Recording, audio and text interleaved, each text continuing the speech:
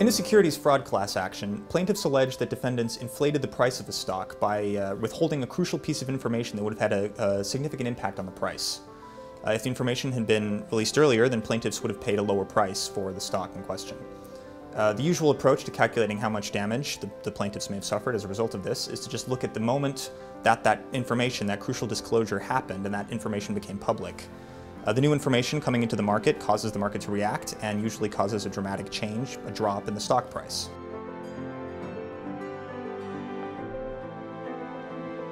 That drop, that change in the stock price, is a measurement of how much the older stock price was inflated before the information became public. So then when looking at damages for a plaintiff, the approach is to say, well, let's suppose that inflation was taken out of the price earlier. Let's look at that drop and imagine that drop had already occurred at a previous point in time before the plaintiffs made their purchase. This is an approach called constant backcasting, and this damage methodology is fairly straightforward because it allows you to say, well, we have an older price that the plaintiffs should have paid, and we have the price they actually did pay, and the difference is their damage quantum. There can be a number of difficulties in going through with the damage estimation methodology that I've just described. One problem in particular is that the same day that the disclosure of the crucial information happened and caused the stock price to drop, might have also been a day on which there were other sort of dramatic or important pieces of market information that had an effect on the stock price as well.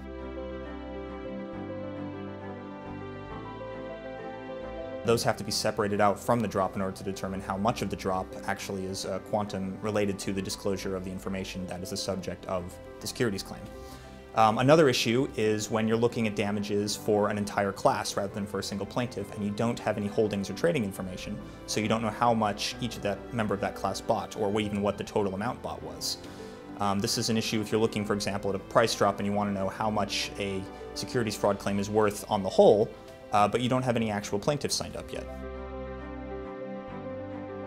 Fidera's financial and economic expertise allows us to apply the appropriate market and sector indices that are needed to isolate the precise level of price inflation, so we can strip out other movements in the market on the same day by applying the appropriate sectors and indice movements. Often these sorts of damages models have a number of exceptional cases. For example, there might be missing data, or these might be very high volatility markets. There could be ADRs or foreign currencies involved. There might be a bounce back of the share price after the initial drop. We're equipped to handle these types of situations. We can also use simulated trade modeling from our database of quarterly holdings data. Using major equities, we can estimate the size of a class claim consistent with legal precedent and the standard accounting practices that are applied in these sorts of cases. Our integrated data pipeline allows us to not only perform these calculations and generate detailed reports quickly and efficiently, but we can do so in advance of any data collection from plaintiffs.